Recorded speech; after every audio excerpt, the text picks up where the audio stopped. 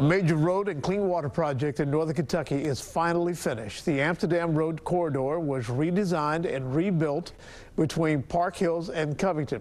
Now, this video was provided to us by the project developers. The $60 million project also included work to better manage the flow of wastewater and storm water and address sewer overflows.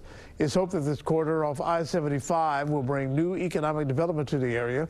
The mayors of Park Hills and Covington will gather with other dignitaries for a grand opening celebration at 10 o'clock this morning.